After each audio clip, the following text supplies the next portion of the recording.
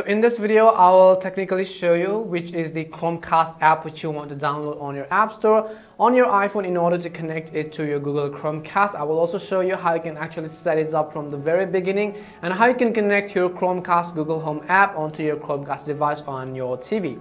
For that, make sure to watch this video till the end. Now, the very first thing you have to do is simply download this app which says Google Home. It is easily available on your App Store on both Android and iOS. You can see this very Google Home app in this home-like icon. In my case, I have already downloaded this app, so I'm going to open the Google Home app and basically it will ask me for some permissions which you have to actually allow. If you haven't created a home before, you can see it says me to actually create a home, and inside that home we need to add our device, which is the Chromecast device. The very first thing I'm going to do is tap on the Get Started button and it will ask me to set up a device such as Chromecast or something. So I'm going to tap on the new devices right over here, and it will ask me to first of all create a home as well. So I'm going to tap on create a home and then tap on next, and then I'm going to simply name this home.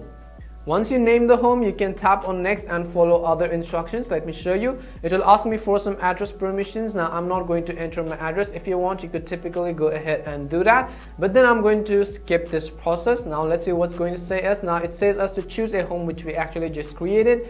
I'm going to choose this home which I added and then tap on the next button. Now once we have created our home, all we have to do is add our Chromecast device to this home. In order to do that, at the very top left, you have to simply tap on Setup Chromecast. Once you tap on Setup Chromecast, choose a home where you want to add that Chromecast device to, and then I'm going to tap on the next button. You can say looking for devices, and assuming you have already connected all of the cables properly on your Chromecast device into the port of your TV at the back side, you'll get somewhat this kind of interface. So we're going to simply wait until our iPhone actually detects this Chromecast device which is actually just behind us.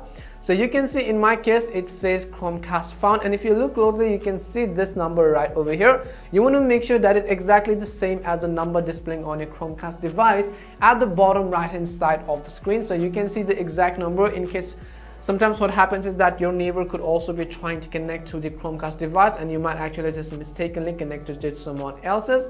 You want to be aware of that device name, and then I'm going to tap on the next button. It says me connecting to Chromecast, and if you haven't actually done this before, it would ask you for all of the Bluetooth permissions and so on, how you could enable it from the settings and how you can turn on Bluetooth as well. It says me to verify the code. You can see the exact code on the back of our TV as well. So all we have to do is simply verify the code on our phone as well. You can see the same code. So I'm going to tap on the next button again, and you can see it says, so I'm going to tap on yes, I'm in. You could go ahead and select where this device actually is. I'm going to simply select office and then tap on the next button. It will ask me to connect my TV or my Chromecast device onto the Wi-Fi. So I will tap on the next button and I will simply re-enter the password. Again, make sure that both of the internet connection on your iPhone as well as your TV is actually typically the same. So once you've actually entered my Wi-Fi password, I'm going to tap on the connect button and it will say me connecting to Wi-Fi. Now this process may actually take a while. In the background as well, you can see it says connecting. So I'm going to simply wait until this process is actually completed. So now you can see it says we have successfully connected our Chromecast device. It says linking. You can tap on the continue button at the bottom of the screen right over here. It may take some time depending on your internet connection as well as how strong the connection is. So we will be patient and wait. Tap on the next button. And now you can see that our device is actually successfully ready. So I'm going to tap on next. Now you could go ahead and actually browse Netflix, YouTube, and so on. You can skip this tutorial if you want as well. And now you can see we have successfully connected our Chromecast app onto our Chromecast device as well.